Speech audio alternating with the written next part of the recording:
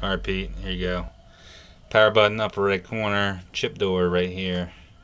That's already in there. That's all good.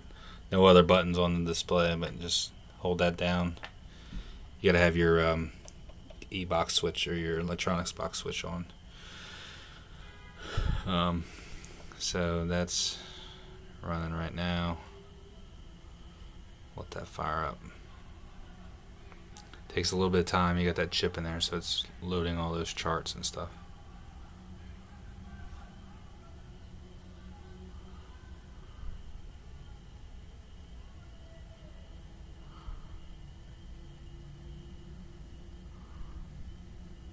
So you'll get this alert here. It says warning, information is for reference only, assume responsibility when using, said agree.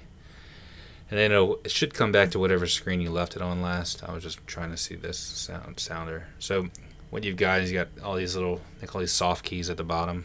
These will change as you flip through menus. The data bar here on the right should stay the same. Speeds up here on the upper right. Heading, GPS heading, magnetic heading, depth if we get that running. Time of day, GPS position. We can also customize these too. So if you see something you would rather see up there, let me know and we can set that up for you.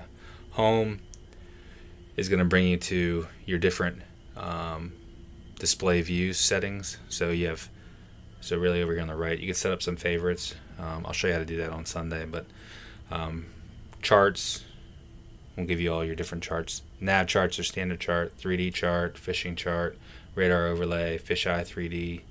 A lot of this stuff's really cool. You probably use the radar overlay, the 3D chart, and the nav chart the most in my experience. But take a look at all of them and see what you think. Sonar, traditional, split zoom, split frequency. So you just kind of click one and can run with that. Radar, so if you want to run radar, you run dual range.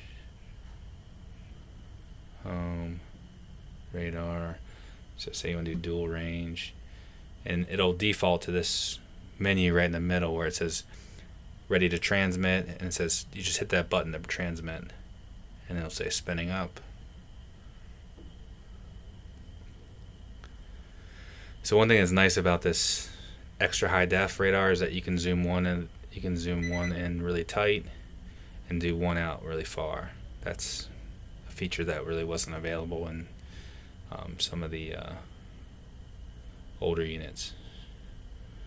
Probably not going to use that because right now you need to know your, if you ran when you have your second display, that could be useful. But let's go back.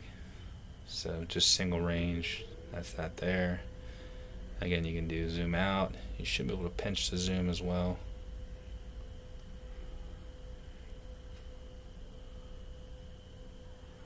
And then if you see there's stop panning, you can see that.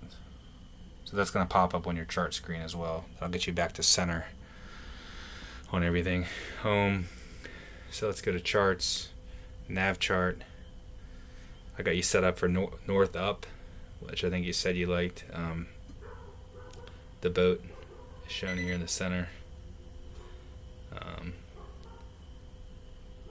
If you want to adjust the course up, all that stuff, you can go menu, chart setup, chart appearance, and then chart orientation is that first one right there. And you can see it's set to north up. If you select it, you can pick these other three, but I'll just leave it on north up because I think that's what you said. Go back, menu, edit overlays. You can modify what's going on here, or add new data bars, but sometimes that cuts down your screen, visible screen footprint, so usually leave that open. Home, okay, so here's what we want to do. So if you want to do radar overlay, you can do radar overlay from here, or you can also do it from the radar subset. So you can go charts, radar overlay, and there you go. You got your radar overlay running on that. You can see it might be off slightly. You could also do home, combos, chart and radar, and there you go. You've got your split going on. Zoom out, and there you go. So home, combos. You can do chart and sonar, menu, edit combo. You can do some modifications in here, but home, let's say charts, nav chart. Here you can just sort of drag the screen around. If you're looking at something, you want to get back, again, stop panning will get you back to the center. You can pinch to zoom like you would on your phone to zoom out. The charts in here are really, really good, so enjoy that. Stop panning will get us back. The other, you can also just do the press.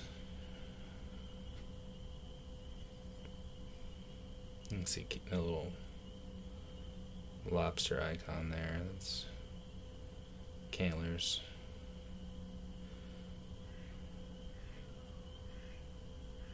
You'll see other things, like here's a photo, aerial photo. That's all built in. Sorry.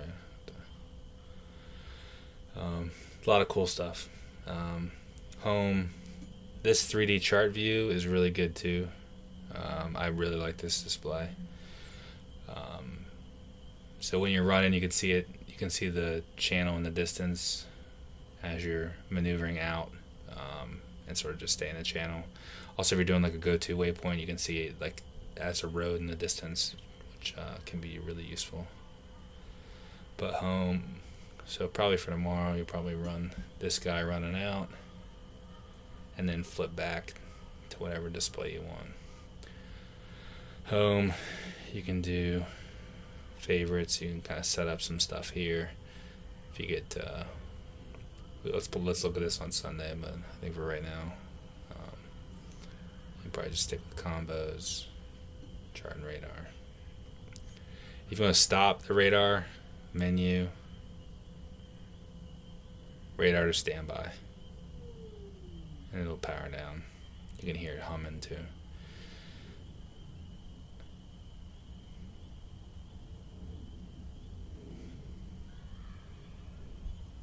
You can just go full screen charts. There's some of the charts, nav chart, there's your chart.